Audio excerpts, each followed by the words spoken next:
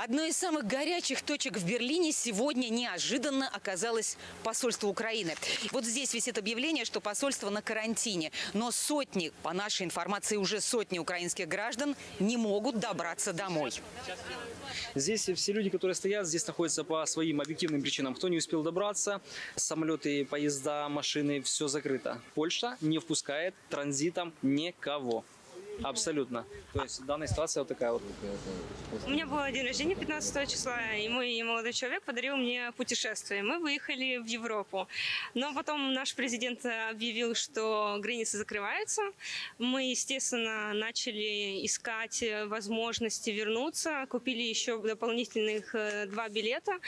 И, к сожалению, не получилось ни из каких из этих вариантов добраться домой. То отменяли рейсы, то вот сегодняшний рейс как бы уже не входил запланированный, и поэтому не успели мы вернуться в Украину.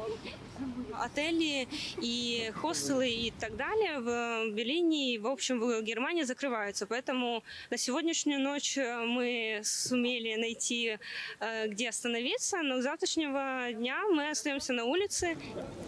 У нас медовый месяц, который мы решили отпраздновать на территории Берлина и поехать в Амстердам погулять в городе.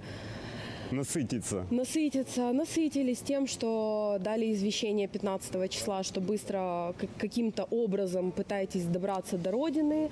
Мы благополучно поменяли билет 16-го, на день раньше прилетели в Берлин, но возможностей никак добраться до Украины у нас нет. То есть поезд нет? Поезд нет, автобус нет. Все возможные воздушные и наземные, все перекрыто. Мы застряли. И что делать дальше, не понятно. Машина? Ну, Польша перекрыла границы 16-го, Венгрия перекрыла. Ну, то есть вся вот эта вот часть перекрыта. Взять машину в аренду не вариант? Не вариант, нет прав.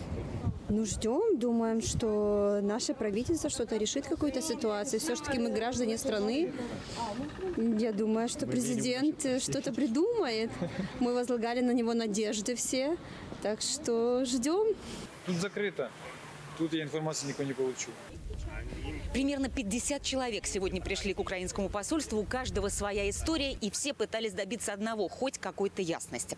Однако от официальных комментариев посольство Украины пока отказывается. Единственное, что нам сказала пресс-секретарь посольства Виктория Кононенко, нужно писать вот на этот адрес. Он есть на доске объявлений.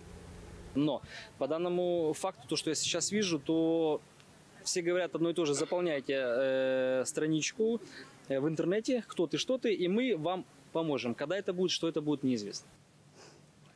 И час назад в Фейсбуке на личной странице жены украинского посла Светланы Мельник, украинского посла в Германии, появился пост с обращением к соотечественникам. Если вкратце, то вот о чем там речь. На данный момент работники посольства обработали 1192 имейла от украинских туристов, теперь уже, может быть, и больше. Эвакуация будет, и рассматриваются оптимальные варианты, в частности, организация чартерных рейсов из Берлина, а также, возможно, из Мюнхена и Франкфурта в Киев. Пожалуйста, сохраняйте спокойствие, просит соотечественников супругу посла Украины.